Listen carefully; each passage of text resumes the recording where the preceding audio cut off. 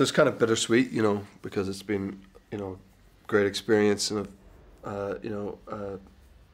yeah, like a sort of fruitful experience and rewarding experience, and but all good things have to come to an end, so, you know, I'm accepting of that.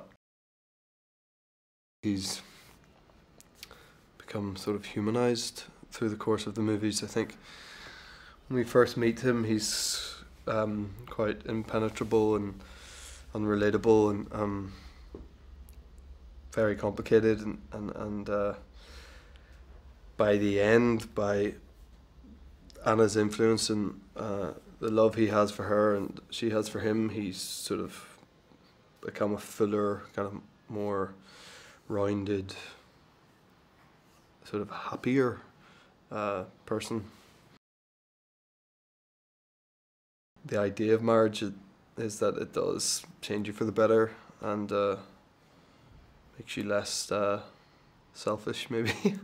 And I think you can apply all of that to Christian, and you know, he would never have. There'd be a time when we meet him in the first one, he would have been totally against the idea of marriage. I'm sure he never would have seen himself as a married man and in a sort of what we would see from the outside, like a regular relationship. But all that changes through Anna. I think we can both count ourselves lucky that we both approached it with the same kind of, I don't know, energy and humour, and you know, because that was a big part of getting through it, you know, for a lot of the sort of the tougher scenes to shoot, you know, we could sort of use humour to get us through the day, and thankfully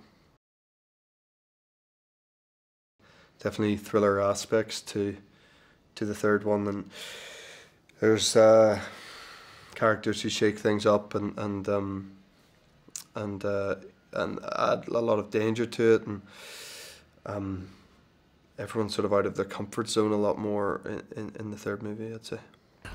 Tear us apart.